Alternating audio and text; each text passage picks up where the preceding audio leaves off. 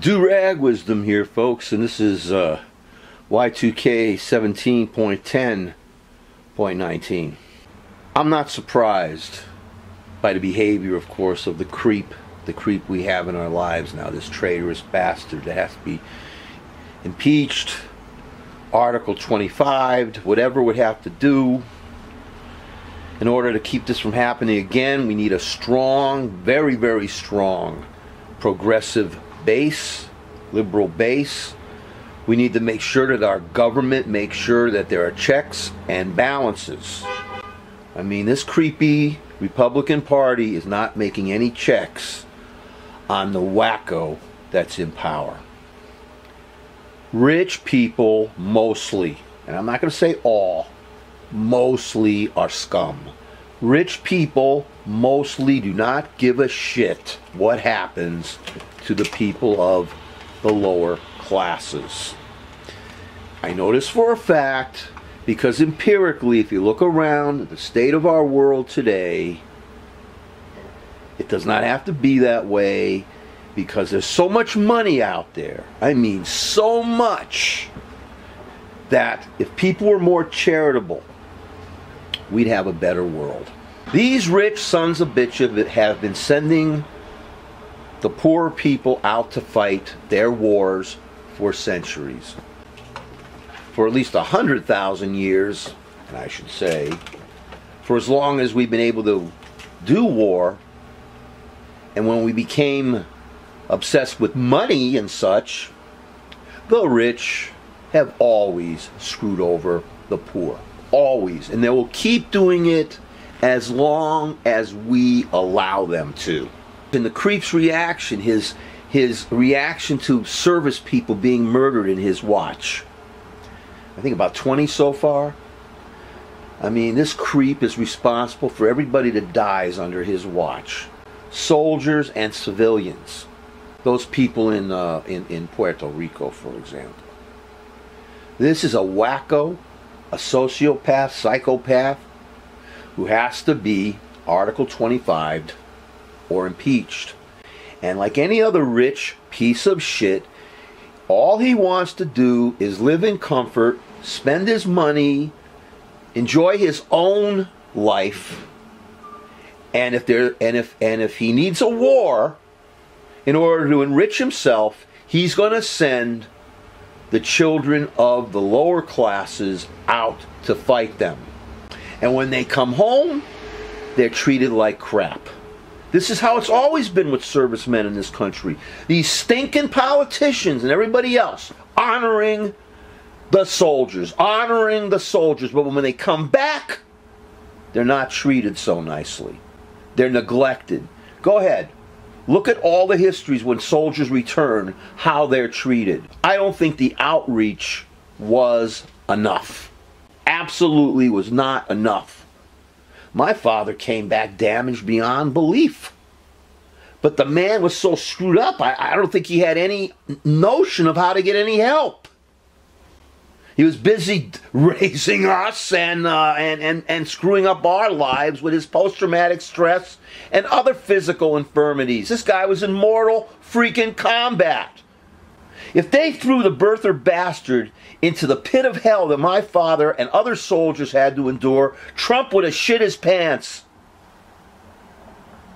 Or gotten killed on the first freaking day. But I'm just telling you, nobody should be surprised what this creep is doing. Nobody. How he's reacting to the death of these soldiers. What he disgustingly said to Miss Johnson and the mother. He didn't even know the man's name. He didn't know nothing. Well, he knew what he was doing when he was getting into it. But I guess. And that sums it up for me, 67 years old. How my father was treated, how other soldiers were treated coming back, the neglect, the abuse. People who fight our wars, who have to come back here and get treated like shit. This creep that we have in office now, in the orifice, in the offal, in the shithead office, he sums up for me exactly, concretely, in words, how our military people have been treated for decades when they come back, or if they're killed. Oh, sure, the words are there. Presidents in the past have done what they have to do to make sure that service people who died were treated with respect. But they were all rich. They were all rich people who sent poor people off to die.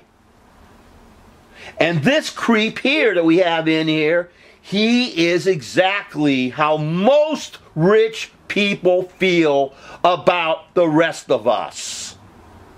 They want to send us into the maw, the teeth, the fang bloody teeth of war. And if we survive, they want to give us as little as possible.